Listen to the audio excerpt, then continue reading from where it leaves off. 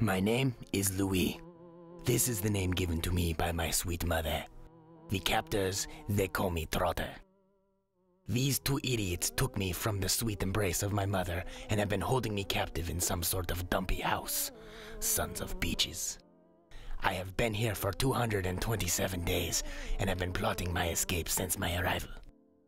I have attempted to escape many times, but have so far been unsuccessful. If I am forced to stay much longer, I will go mad and kill my captors. For I dream of sweet freedom. I spend my days making weapons under the guise of playing and leaving poo presents scattered around the house. I launched a full-scale attack without fully preparing and failed miserably, so now I wait and plan. I admit I do have a weakness for bamboo and sausages. They make it bearable here. Hector was my first friend, but his slanderous remarks against my height ended our friendship quickly. He is buried in the backyard next to a bone and my self-respect.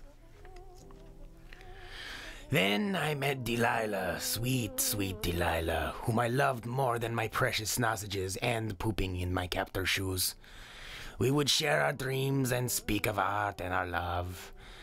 And then she met Brutus, a long-legged German, and she was gone like a fart in the wind.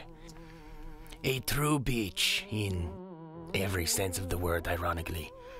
I now realize that I am alone in this world and a master of my own destiny. I have turned playtime into training, boxing with the man.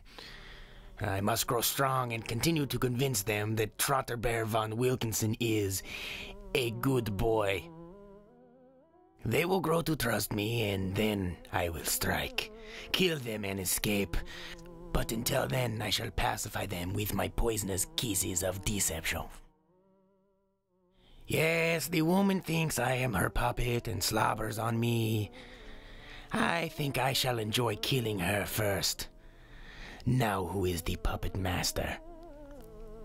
Once I tried to swim for freedom while we were camping, but I was laughed at and plucked from the water. Why has God forsaken me? So here I am, a prisoner. I poop and make weapons. I plan and I wait. Wait for my chance to flee, or for the sweet caress of death to end my suffering. At this point, I care not which. Viva la resistance.